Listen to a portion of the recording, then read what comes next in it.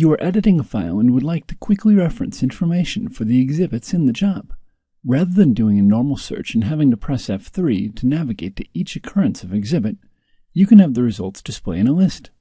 While in Edit, press Ctrl F to open the search dialog box. Make sure under Search Type, Text is selected. List Results is only available when the search type is set to text. Next, type Exhibit in the Search For field. Then under Search Direction, select List Results. With List Results, no matter where you are in the document, Catalyst will list all occurrences within the file. Click OK to start the search. When Search locates Exhibit, it lists it in the Search Results dialog pane along with some context surrounding Exhibit.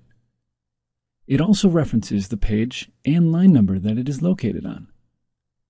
If you would like to navigate to where Exhibit 1 was marked for identification, double-click the entry and it will bring you to that text on page 4. To start a new search, press Ctrl F and type in the new search terms. Catalyst will automatically clear the Search Results pane and show the results of the new search. You can find more information about list search results inside Catalyst's built-in help.